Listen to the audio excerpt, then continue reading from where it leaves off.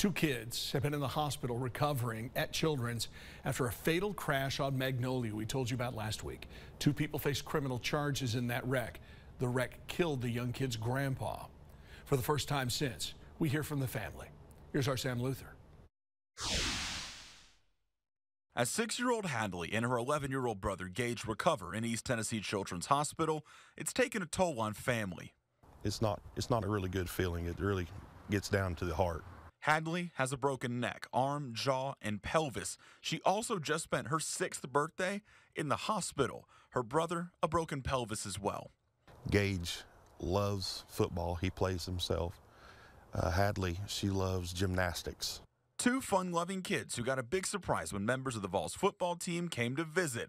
Long snapper Matthew Solansky, lineman Ollie Lane, and staff member Anthony Hines, bringing helmets, shirts, and more. It really lifted his spirits up. I've never seen him smile that big in a while since the accident.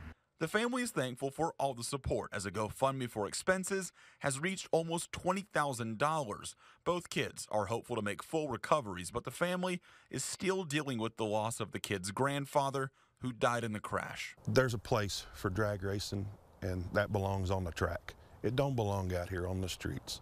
Two drivers now facing drag racing and felony reckless endangerment charges. With a long road of healing ahead, the family now asks for continued support as they help Gage and Hadley recover. Just 100% wholeheartedly prayers, because these kids still are going to need them.